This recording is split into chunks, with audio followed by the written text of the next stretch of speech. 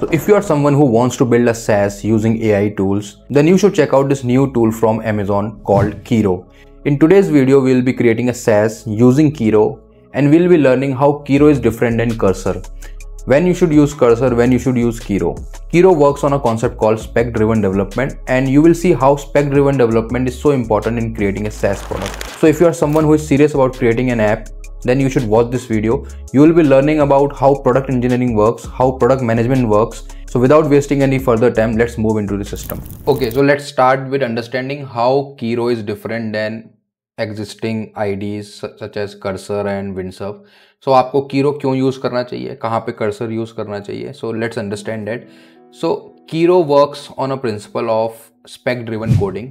इसका मतलब ये होता है कि आप कोडिंग डायरेक्ट स्टार्ट नहीं करोगे, you will specify the requirement first. So Kiro can help you in planning your project, what you need to do, and then it will start the coding. So it comes with two modes, vibe mode and spec mode. And if you want to utilize it at the best, you should be using spec driven coding, because if you are doing spec driven coding, you will be much aware of what AI is exactly doing and how you are coping up with the AI.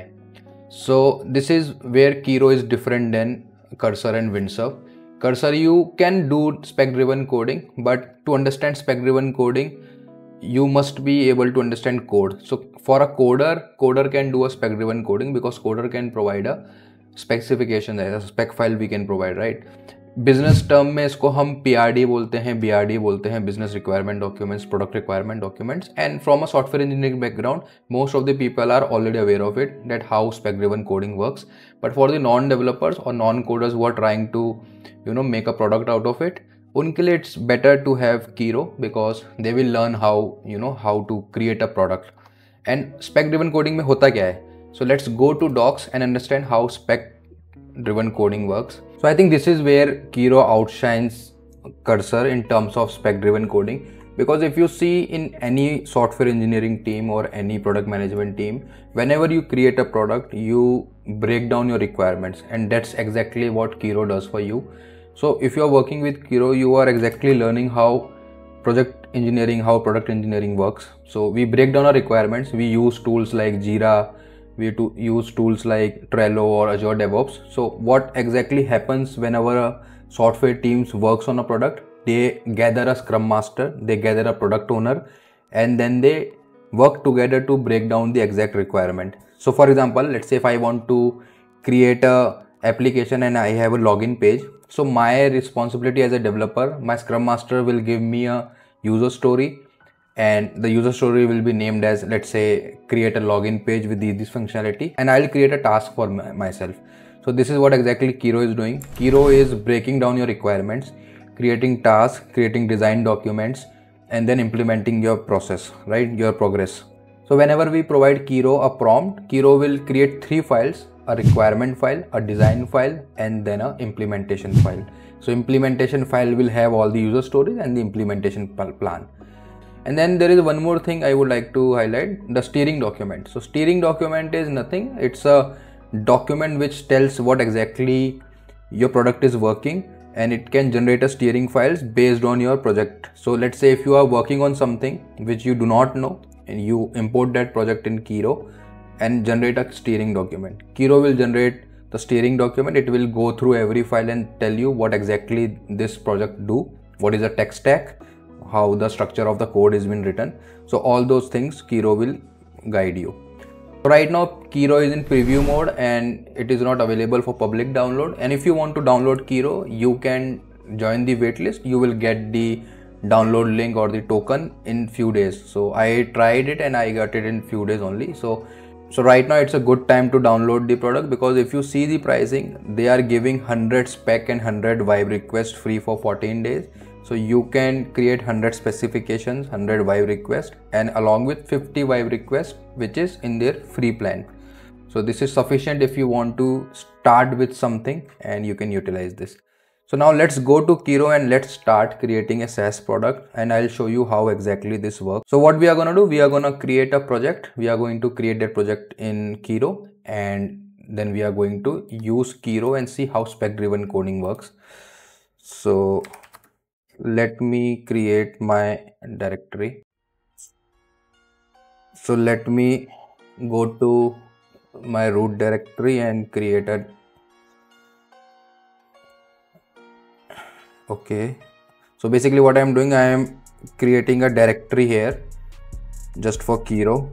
So let me name this directory as, so my prompt would be on a ticket manager, so I'll create a folder name as ticket manager. Then I am going to go inside this folder and I am going to run Kiro here. So if you type Kiro, it will open Kiro for you. Okay, so now I am inside my project and abhi ye blank file hai, there is nothing inside this project. And now what we have to do, we have to understand how Kiro works first before straight away writing the code. So if you see the UI of Kiro, it's pretty much similar to Cursor and Visual Studio Code because all of these tools are Visual Studio fork. So ये सब Visual Studio के ऊपर ही बने हुए हैं. They are the extended versions of VS Code. And it's pretty much straightforward. There is a source control, that means you can link it to your GitHub. There is run and debug option to debugging. There is extension, you can download the extension, and there is a Kiro small ghost icon, which is basically what your spec driven coding and everything will come up here. So if you see, there are specs, there are agent steerings, there are MCP servers, so you can implement your tools here. Now on the center panel, you'll see there are two things mentioned, vibe and spec driven coding. So vibe is nothing, it's similar to what Cursor is doing.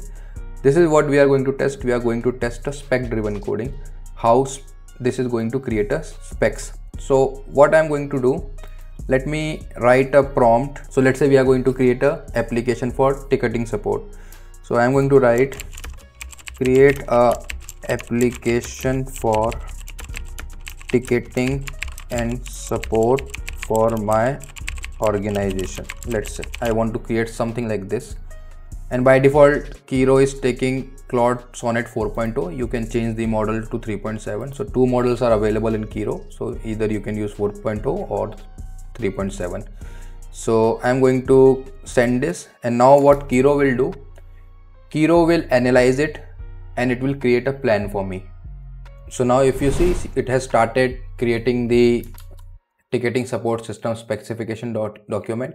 So this is the first document that it will create. It's a requirements file, that what exactly we need, and we have to evaluate this. We have to go through this requirement file and see whether this is what we were expecting or not.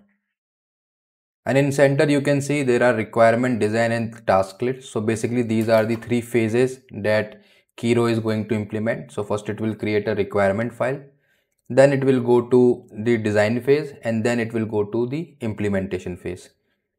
And you have noticed how simple our prompt was. We have literally gave 2 lines of prompt and it is creating a requirement file out of this document. So this is what exactly Kiro is good at. It analyzes what you are trying to make and then it will give you the plan as per them. Your prompt can be bigger, your prompt can be more precise, and if you want to utilize it at its full potential, you can give a better prompt and it will create a plan according to it. So let's see what requirement file it has created. So if you notice that it has created requirement and then it has created a user story. So that this is what I was explaining. A user story is something that I need to implement in order to complete my project, right? So as a customer, I want to submit a support ticket through multiple channels so that I can get help when I need it using my preferred communication method. And what is the acceptance criteria for this? When a customer accesses a support portal, then the system shall display tickets. So basically these are all the acceptance criteria. If these are not met, this feature is not, marked as closed. Accept all these criteria and then we can mark the feature as closed, so that our first implementation will be marked as complete. So once you validate all the requirement, right now I'm not going through everything, but once you validate every requirement, if you want to change it, you can again, revalidate it and ask Kiro to change it. Then you can go to design phase and you will have the option to move to design phase. Now what Kiro will do, it will create a design for it. It will structure the code, how it is going to plan the code, and then it will move to the next implement state. So if you see now, Kiro is creating a design file, design.md. MD stands for markdown file. This is a markdown file which we are right now seeing here. So now if you see, it has created a design document and it is telling like what exactly how our application is going to work, what technology stack this application is going to use. So we are going to use Node.js, Express.js, PostgreSQL for data storage, right? Redis cache for caching, authentication, JWT token. So see, even if you want to change the authentication type, you can ask Kiro to change it. You can move it part to the chat, or once the design is ready, you can always, decline the design and add Kiro to change the design as per your requirement. And then finally it has given me the unit testing. So all those testing implementation that it is going to do, so those are also here. So now our design is created. Now it will move to the implementation phase, and I'll show you quickly how the implementation phase will look like. It might be looking a long process, but this is a necessary process in order to create any successful product or SaaS, because you cannot create something just by doing vibe coding. You can do it if you are a coder, but if you are not something who is much technical, then you should be able to understand what plan exactly you want to do, and then you should implement those plans. So I would say it's a good thing that it is giving you this much information. Now we are going to the next step, that is called implementation plan, and now it will create the tasks for us. So how the task will happen, and then I'll show you how to write your first piece of code. So what exactly Kiro will do, then we'll see. So now it will move to the third step, and in the left panel you can see Kiro has created 3 files: design, requirement, and the final file, task. So this is the task that it will start for us. So now it has created the implementation plan, and you'll see an icon called start task, right? So this is our first task, that we need to set up a project structure and core configuration. Then a second task, implement database layer and core data models. And if you see, it is referring which requirement it is fulfilling, right? So if you go to the requirements, you'll see which requirement exactly it is fulfilling. So you can always have the details from which task is referred to which requirement. For example, if I'll go to here, implement ticket categorization and priority management. So it's saying requirement 5.1. So what is my requirement number 5? My fifth requirement is a support agent that I want to categorize and prioritize tickets, right? So all the tasks are related to or connected to the requirements. So if you see on a brighter side, you are learning project management. You are learning how Jira works, how Trello works, how Azure DevOps work. You have a user story, and then you have a task. So Kiro is helping you to learn all those things also. So once our implementation plan is also completed, so now what we are going to do, we are going to start these tasks.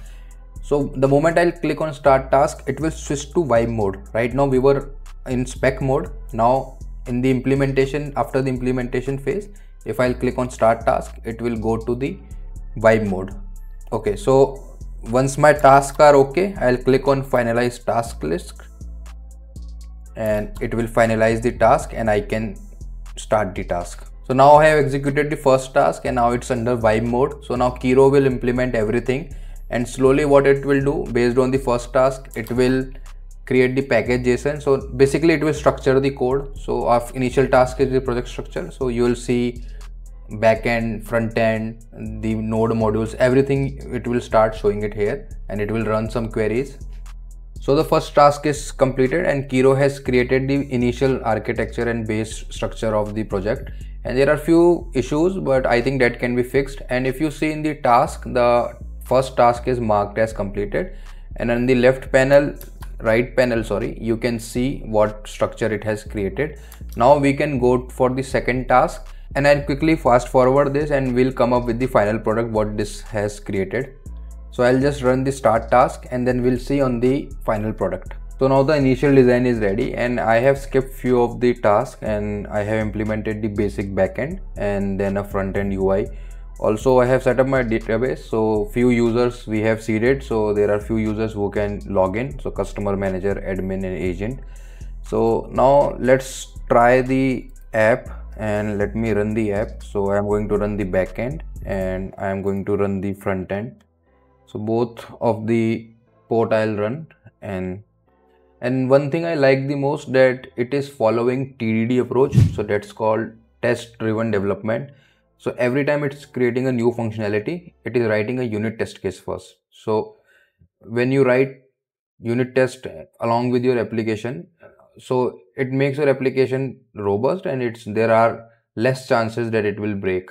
So it's a good thing that it is following a strict TDD approach. So every time you write a single line of extra code, it is writing a test case. So it's bit of time consuming, but I think it's good if you want to have a serious development. So you should follow TDD. So let me try login in. So let me try as admin. So these are the 4 users that we have created. So this is the first user, and all the API endpoints are up and running. Hopefully it will log in successfully. Let me open the network tab and let's log in. So it has hit this endpoint. Okay, successfully logged in. Great. And this is the UI. So I think this is okay because UI prompt we haven't provided anything, and this is professional looking UI. It's okay. And what else we have? We have a dashboard, we have user management, we have system settings, analytics. So all those things was part of our plan, but we have skipped to the UI. So we have skipped many of the plan in between, the task in between.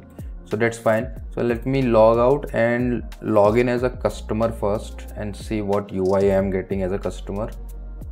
So this is my customer ID, customer 123, login.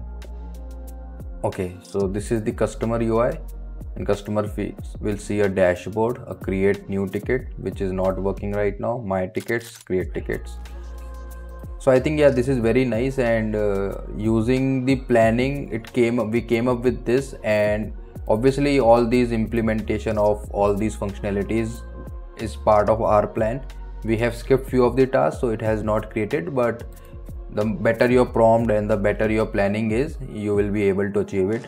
And mostly you will see that the code structure that it has followed, it has the front end separately created, and it has a build specifically created. So all those standard coding practices it is following.